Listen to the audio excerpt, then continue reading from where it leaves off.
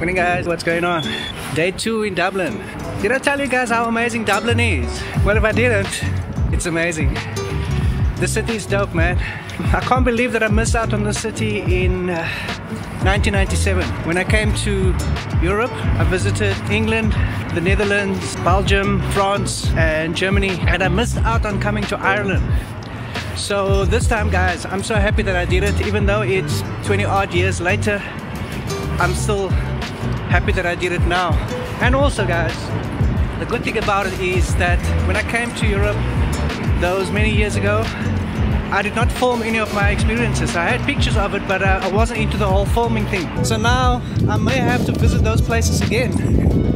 But it's okay, I don't mind it. I want to travel. The first thing I want to do is to get some breakfast, and then I want to visit some more landmarks in Dublin. It's a bit warmer today.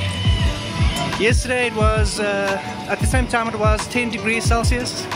Right now it is 12 degrees. I've ditched the hoodie, so I've just got a tee and my jacket. But I think that for this time of year in Dublin, you gotta bundle up a bit, you gotta dress warmly. So I'm okay. I'm used to the weather now, so it's okay. Yesterday was a bit of a shock to me. Alright, let's see what O'Brien's has got.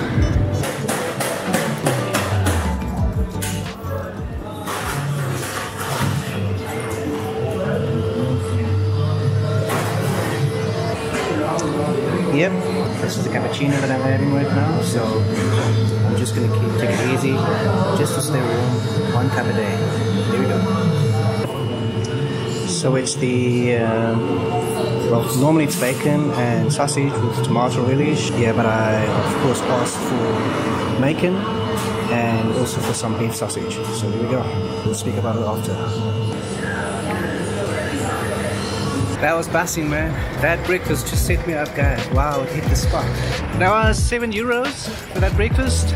Guys, I just got to tell you that food is it's expensive in Dublin. Coffee on its own, by the way, will cost you about €4. So yeah, it's quite expensive.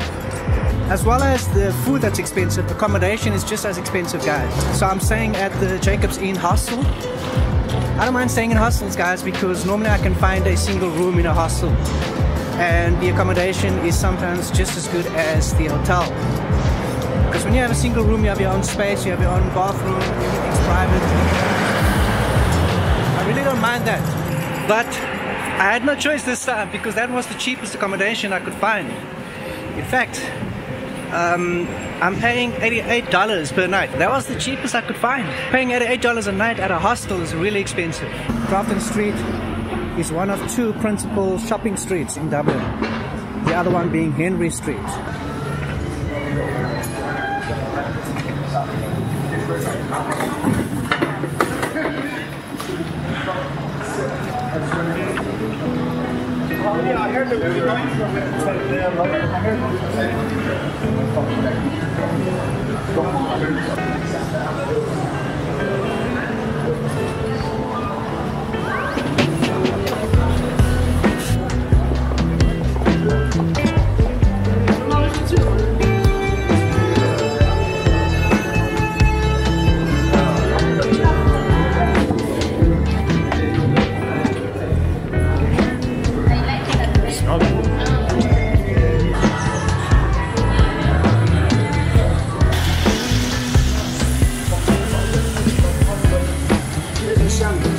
It's like a lot of classy stores, guys.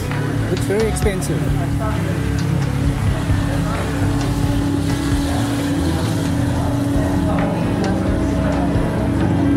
Like I said, it might be, as you can see, brand names.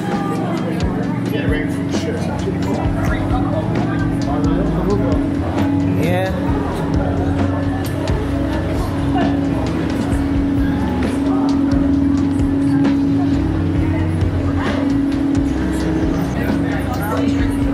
Of course, some of my favorite stores.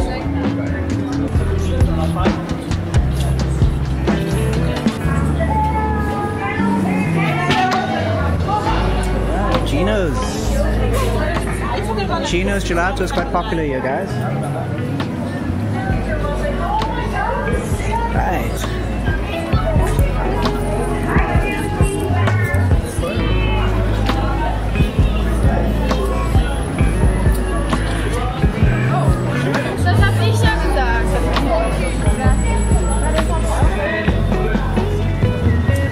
I gotta say, it looks like really upmarket stores in Grafton Street. It looks really expensive.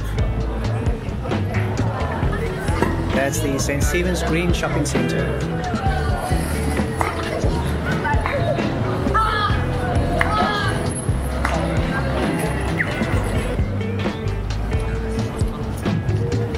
Guys, I'm now entering St. Stephen's Green, which is a park in Dublin. So I believe that the design of Central Park, New York is based on, well, obviously on a much larger scale. It's based on the design of St. Stephen's Green in Dublin. So yeah, I already get the sense. Having been to Central Park, New York last year, almost the same time, New York Central Park looks like an exact replica of the St. Stephen's Green. Obviously now it's much bigger, and I think they've expanded much more. There's a lot of other activities as well.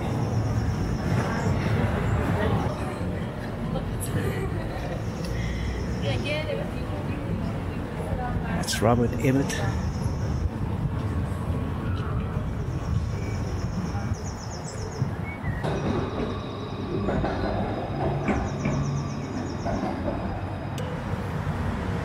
So St. Stephen's Green is a 27-acre park situated in Dublin city centre.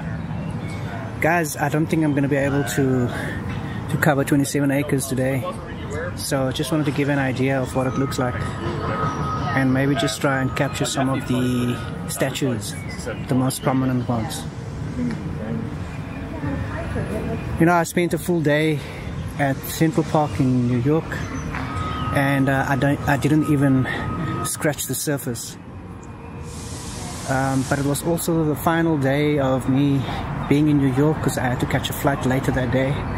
So I might have to go back there as well to catch the rest of Central Park. But I mean, there's just no way of... I think you need like 3 days to capture everything, or to at least see most of the things that they have to offer.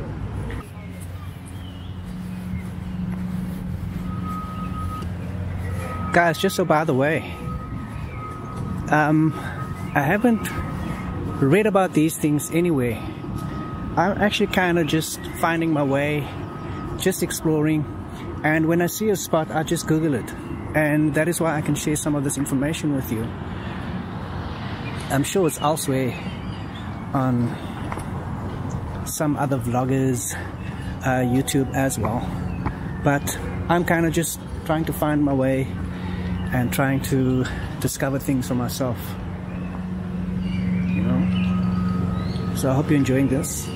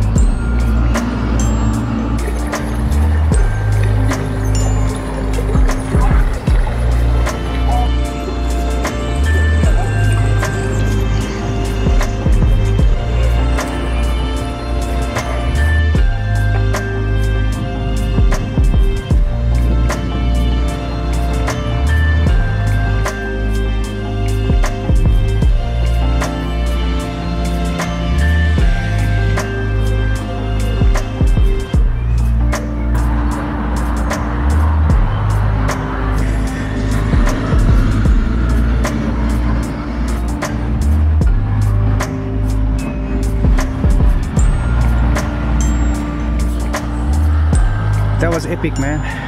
Wow, guys. That was like a history class, if you can call it that. I was just checking out the statues, and there's some information bits that you can read throughout the park. And they've also got the huge pamphlet with a map, and gives you like information on every part that you're visiting, at every statue obviously, and then obviously the history of what went down. So the next attraction I want to visit is the Book of Kells, and they are on the premises of the Trinity College, the library I think.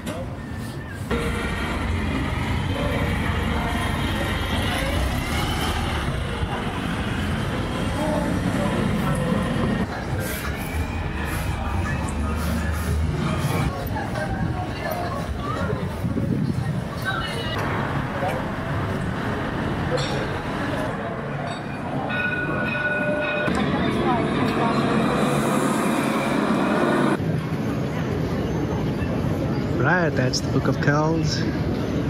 Guys, you have to book your tickets in advance. I didn't do that, obviously. I thought it was free entry, but I will check it out on another day. I'll have to book my ticket online and then have to come back.